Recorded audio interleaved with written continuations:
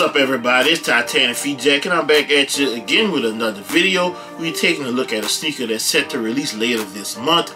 But before we get into that sneaker, I need a couple things from you. I need you guys to hit that like button on today's video, sub up to the channel if you haven't already, and do hit that notification bell so you'll be notified every time I upload right here on this channel. And please leave a comment right down below in the comment section. Let me know your thoughts on today's video and the sneaker we're about to look at today. The sneaker is receiving some hype. This is the first time that in a while actually we having some hype on the Air Jordan Retro 1. Bring out the box, you already know what it is. You got that Carolina blue all over box with the black Nike emblem or logo on top. There's the box tag. I'm gonna read it to you. It says Air Jordan 1 Retro High OG, and the color is University Blue, black and white. This is my personal size 14, and these will retail at $180 US. Nike did have a shock drop on these. Congrats to everyone that hit on the shock drop, as I do show you that lot stamp right there in red. Let's set this aside. I did not hit on the shock drop, but shout out to the plug. You got this glossy paper on one side, a little rough on the other. And let's look. No eye. CM sticker inside the box. Very surprising. I'm not sure what's their protocol for why CM stickers in Jordan 1 boxes, but this is the box. Let's get into the shoe. Yes, guys, this is a look at the Air Jordan Retro 1 UNC Toe. This is an on-feet look. Sizing on these, you can go through the size. They did come with the black laces in them, as you saw earlier in the video. But I opted to try one of the UNC laces, and I got a pair of white laces from one of my other Jordan 1s. So let me know which lace you like the best. But this is a on-foot look of the sneakers. Let me know what y'all think. Comfort wise, I went through the size. They're pretty comfortable that way, in my opinion. If you lack a lot of room, I still don't feel there's a need to go up in size on these, but they do fit pretty good through the size. So this is an on-foot look at the Air Jordan 1 UNC Toe. This is the Air Jordan Retro 1 UNC Toe. Let me know your thoughts and comments on the sneaker. The materials on my pair are very nice, soft, and tumble. But before we get into all those materials, a little background on where the sneaker came from. It is part of the famous iconic silhouette, the Air Jordan 1 silhouette, which debuted to us in 1985. And the colorway UNC comes from Michael's alma mater, college, North Carolina Tar Heels. He was a good player in college, but he wasn't the only one that was good on the team. Notice I didn't say great, because not too many people are great in college, but he did have some good teammates, and well noted. He had a #1 draft pick he played with by the name of James Worthy, goes by the name of Big Game James. Maybe you heard of him, maybe you haven't. He also played with Sam Perkins, is another well-noted NBA player, and also played with Matt Daugherty. If you know him, he played with the Cleveland Cavaliers along Hot Rod Williams and those guys, and Mark Price. So they did win a national title in 1982 right here in my home state of Louisiana. And it's called the Caesar Superdome now.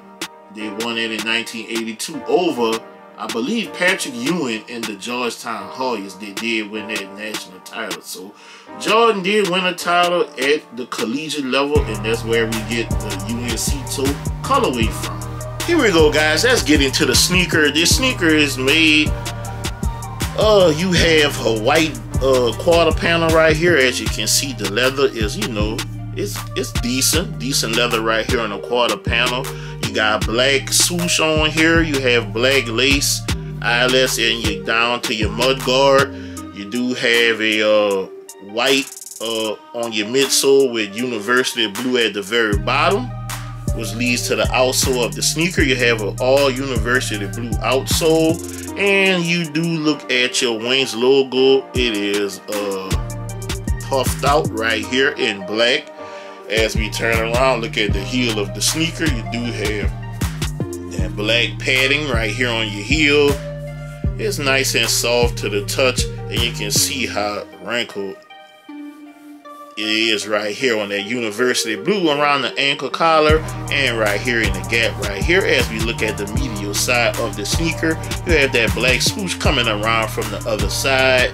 You got your university blue on the heel. You have white right here on your quarter panel, as well as the midsole. You do have black right here on your lace eyelets, going down here all the way down to your mud guard. University blue at the very bottom of the midsole. As we get to one of my favorite parts of the sneaker, the toe box. Comes stuffed with this tissue right here. And you do have your secondary laces, the university blue. The brown box, Jordan logo right here, says shoelaces. It should come like that if you're getting early pairs. It's how it should come in this packaging right here. It may come in order, it may come disoriented, but that's QC today for Jordan brand. So long as you have it and it's authentic, that's a win. Now look at that toe box. Look how soft right here. I did get a great pair. I'm very pleased with my pair that I got. The toe box right here is nice, soft, wrinkle in the university blue colorway. Do have a black nylon tongue right here with a black woven patch with the university blue Nike Air branding on here. And you can see back here, you do have all those nice words that Nike loves to tell you about the product. You do have a sock liner, black sock liners, nice and kind of smooth. Not sure what that material is. And you do have a black insert with the university blue Nike Air branding in here. You do have a sizes sticker in here, and it does say US size 14. And let's look at the sizing tag. Let's see what we got here. The US size 14, production date December 14, 2022 to January the 19th of 2023. So about a month of production. Try to give you guys a clearer look. That's only about a month, and there are several people here on YouTube advertising that there are gonna be like almost 500,000 pairs. That's a lot of sneakers to make in a month, just my opinion. But let's see what those numbers really gonna be when release date is July the 22nd. We may get a shock drop on these. I'm sorry, we did get a shock drop on these. We may get a sneaker pass on these. And the last time we had a sneaker pass was for the Thunder 4s. When I say for us in my local area, because we don't get a lot of sneaker passes. We got one for the Jordan 4 Thunder, and we had them for the Jordan 3 reimagined white cement. So we're starting to get more sneaker passes in my area, so I'm very thankful for that, and I'm gonna be on the lookout for that if it does happen in my area. So this is the sneaker. Let me know your thoughts on it.